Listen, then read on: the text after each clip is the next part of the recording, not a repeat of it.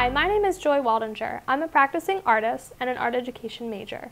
Today we'll be making Native American styled crafts for elementary school students.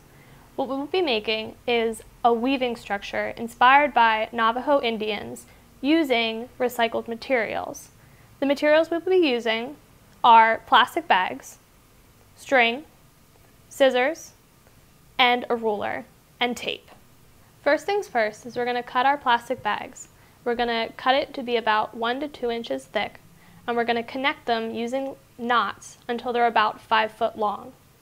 Next, we will take 6 pieces of string that are cut to 12 inches, and we're going to tape them in front of us with 1 inch apart.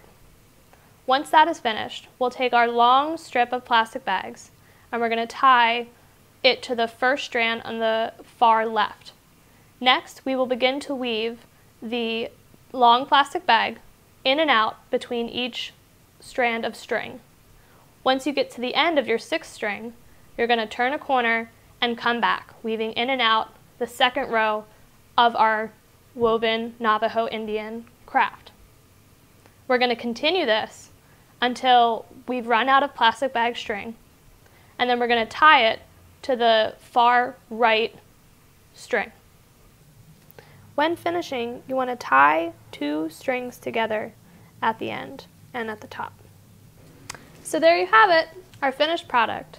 So not only are kids learning about Navajo Indians and their traditional weaving patterns, but they're also learning about the importance of recycling and using repurposed materials for art projects. Thanks for watching. Have a great day.